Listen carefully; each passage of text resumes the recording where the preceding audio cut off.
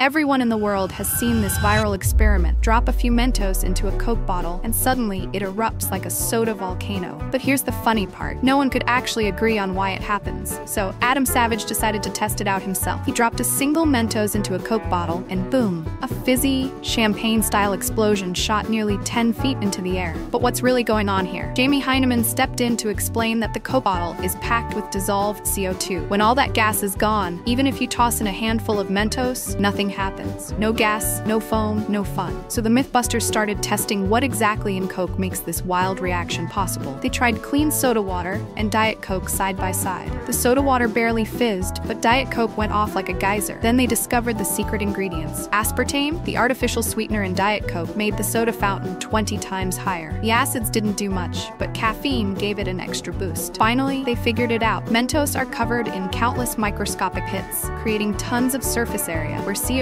can rapidly form bubbles. That process, called nucleation, launches the CO2 straight out of the liquid, and that's the epic foamy blast you see every time.